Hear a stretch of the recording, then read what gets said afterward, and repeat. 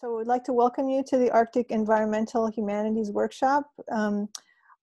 It's run by myself, Adriana Kratun at Boston University, and my colleague, Michael Bravo at Cambridge University, Scott Polar Research Institute.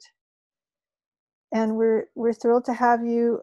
This is the fourth talk we've held, and we're going for a broad range of humanities in conversation with the arts, with the sciences, with the social sciences, focused on the Arctic.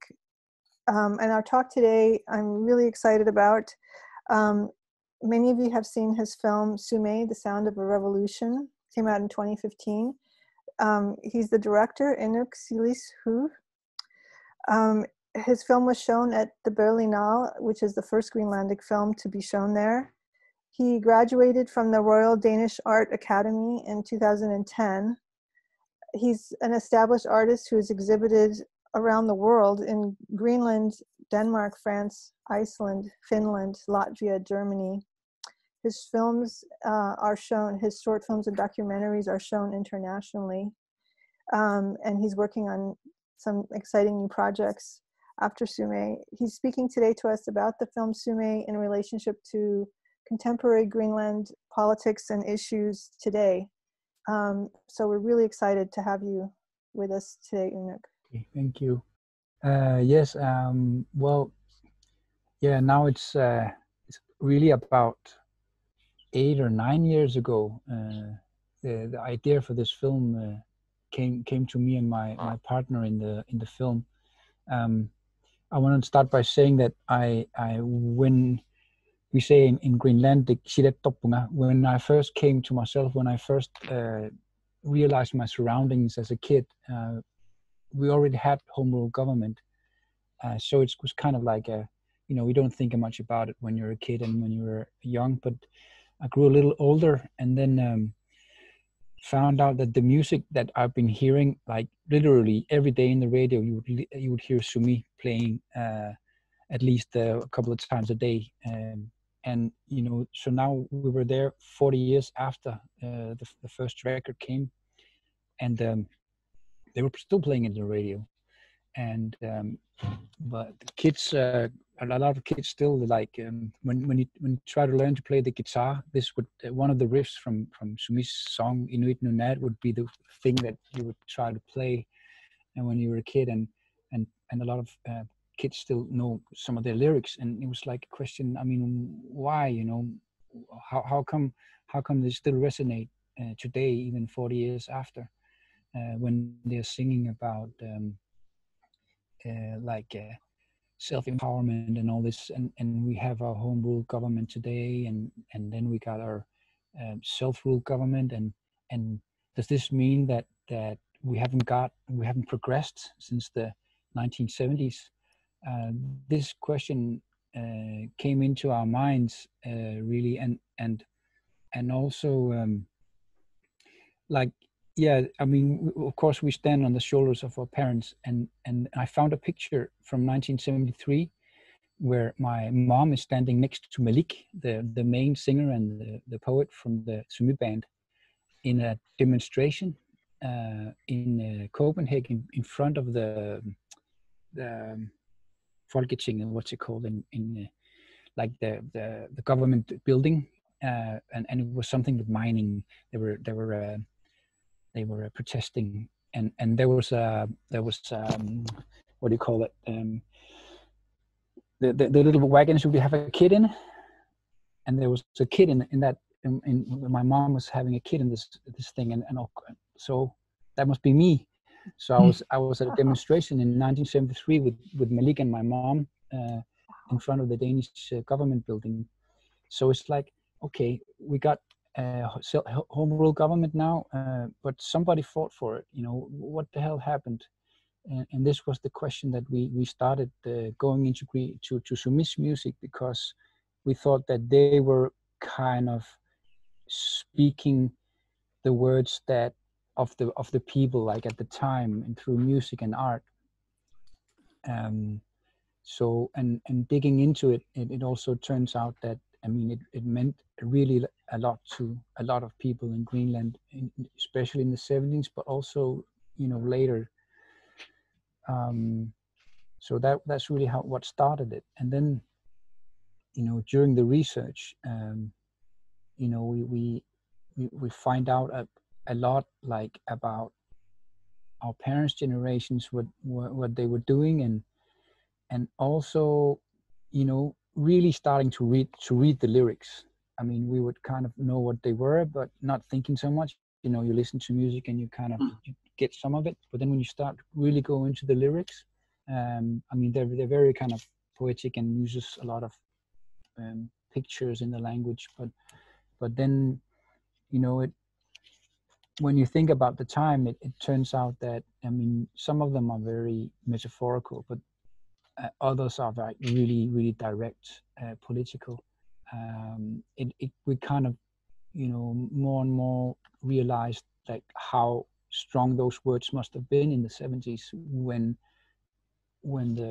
the climate, like the cultural climate, was that we were supposed to become Danes, like in the 50s and 60s, and then in the start 70s, it was like starting to be this turning point where people were looking around themselves and looking at themselves in the mirror and saying, I'm not Danish. I mean, then what am I? Oh, I'm Greenlandic then, you know.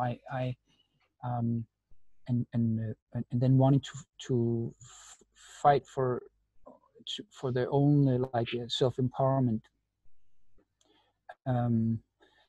So really that was the starting point. And through making the film, also realizing how few pictures, like how few cameras there were in the 70s, we were like, we like to, I love documentaries, and of course, like, you want to be there, you want to see images, like film, like you can imagine yourself being in the room with people.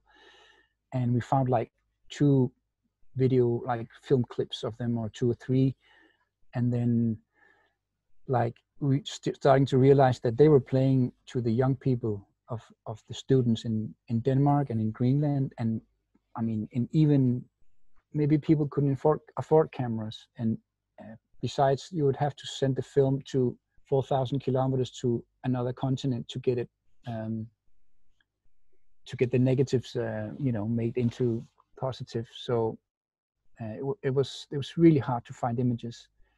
But then we stumbled upon like Emil, my partner in the project, and the founder of the project, his grandfather's old Super 8 millimeter film from his travels in Greenland.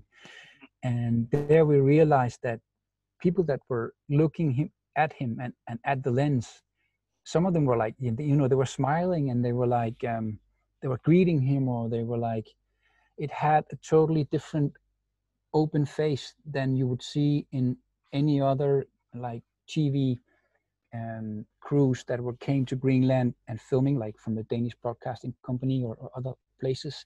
They would have the images where people were like, you know, all stiff, and and this was like, people were like, because they would knew the one that were filming it. So slowly we realized that was the goal, and that was the images that we could use to get to put people in the 70s. But then it didn't have any sound. So that's why in a lot of the film we try to see what happens, how the music of Sumé would echo with the images of the 70s that are grabbed from people's private Super 8 film.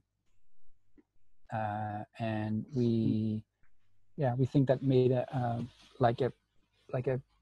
good scene for Sumé's lyrics to speak in its own terms.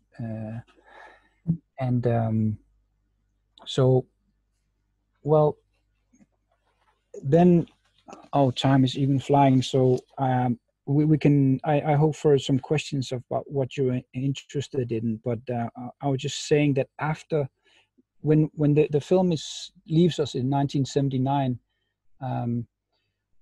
like even it had already started there. Sumé's revolution of the political revolution also was a musical revolution. Malik went on to Greenland to record a very long series of Greenlandic music. They made a record label which was the first Greenlandic record label, and they recorded like hundreds and maybe hundreds of records with new Greenlandic bands, and a lot of them singing politically. And then like gradually the political lyrics, although they're still here today, also became like personal, like inner life. I mean, instead of speaking on behalf of a group of people, like a whole people, we were speaking like personal feelings, which could so this kind of in today's landscape of music in Greenland is very diverse. We also have political lyrics, but also like a very much broader sense of lyrics. I just want to share the screen.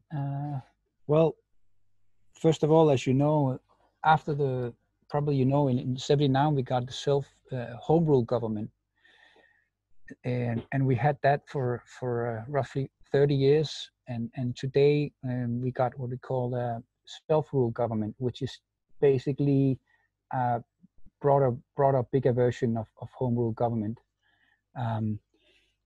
But what people want now, I mean, the general kind of the majority would like, again, even back from what Sumé is singing, to have complete like independence, really. So what's up in the times now is that there is a commission.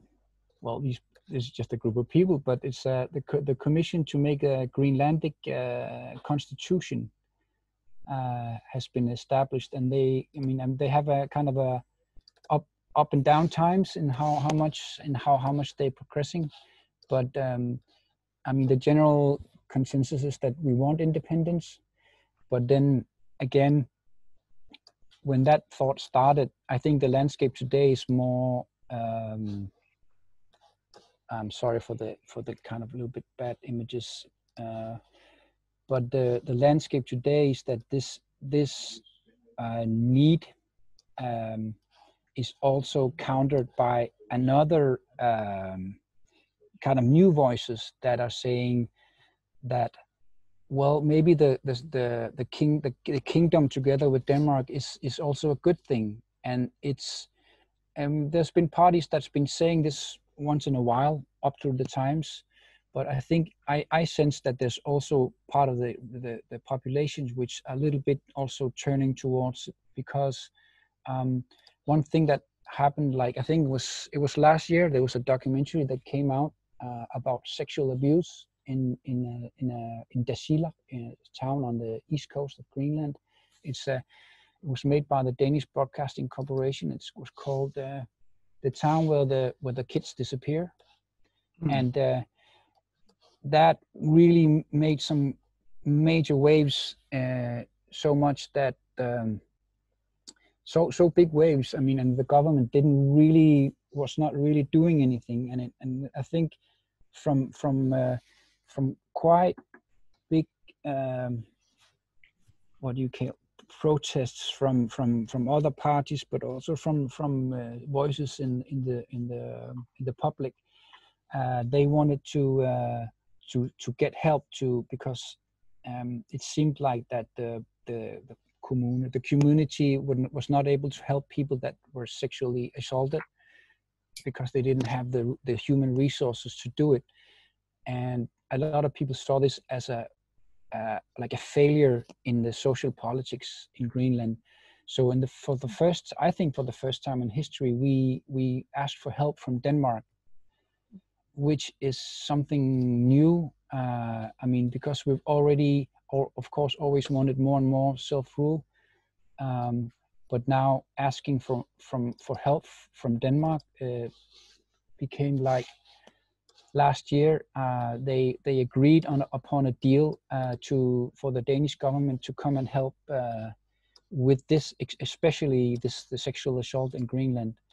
And Denmark also invested in airports in Greenland, and we made them like so it seems like, even though we're going towards wanting more and more self-independence, we're also kind of reaching back a little bit So it's kind of a new landscape, and also from Trump wanting to buy Greenland and China wants a piece of us and all this. It's very it's times where we kind of redefining our relationship with Denmark and with our own kind of image, I think. Yeah. So if Trump did one good thing, it's like it's like that we kind of thank him in some ways. He did good for us. So that we kind of also put a like a what do you call it? Underline that we are in kind of a great importance in terms of Arctic security policy for Denmark and Denmark's place at the table in international politics. And then there's one more thing I'd want to mention. That's also kind of I don't know if it's a sign of anything, but with